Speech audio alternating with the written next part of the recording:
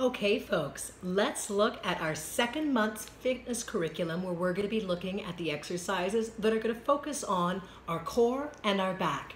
So what we'll start off with this month are side plank pushes. What I want to see you folks do is from an elbow position like this,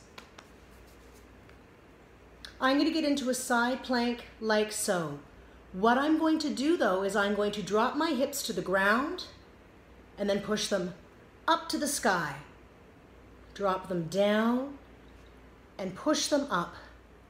We'll do that 10 times on each side. After that, we're going to do what's called the frog press.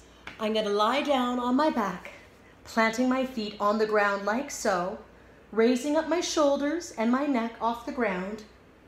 I'm going to press my arms down like this into the ground for a count of 20, just like so. Then what I'm going to do after that, I'm going to take my hands, place them underneath my body so that they're underneath the top of my glutes and my lower back. I'm going to extend my legs out to the side like so. In fact, I'm going to turn around like this so it's a little bit easier to see. And I'm going to draw some sideways figure eights with my legs. I'll do that 5 times in one direction, and then 5 times going in the other direction, the opposite way. After that, we're going to do what's called bird dogs. We're going to get onto our hands and knees, like so. Then what I want to do is I want to take my opposite arm and my opposite leg. I'm going to bring the elbow and the knee together like so. Then I'm going to bring them back and hold, trying to get my back as straight as possible while doing this. And then I'll bring them back in and out. In and out. Then I will switch sides.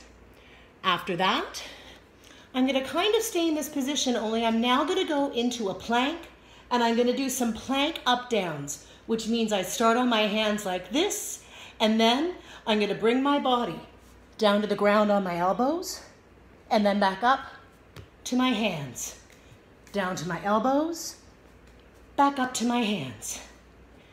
Then what I'm going to do after those, back down onto the ground like so, hands underneath the butt, and I'm going to do a bunch of scissor kicks. 4 counts up and 4 counts down, just like so. Then we're going to do what I like to call the V-sit hug stars. How these are going to look is I'm going to start hugging my knees to my chest.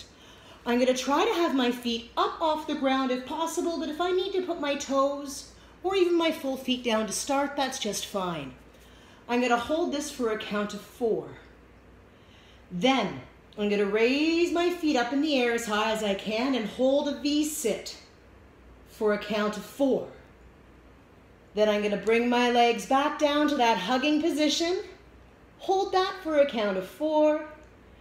Then I'm going to make a starfish position. Notice that I'm keeping my shoulders and my neck up off the ground like so. Hold this for 4, and then come back up to that hug position. We'll increase the difficulty by starting holding each position for a count of 4. Then we're going to double it, only holding each position for a count of 2. Then single time. So it'll look like 1, 2, 3, 4, 1, 2, 3, 4, 1, 2, 3, 4, 1, 2, 3, 4, double, 2, V-sit, 2, hug, 2, star single time, 1, 2, 3, 4, 1, 2, ah! That's the whole point. It's supposed to be a little bit tricky. Then to end it all off, we're going to go and do a plank from our hands like so, for a nice 30-second count.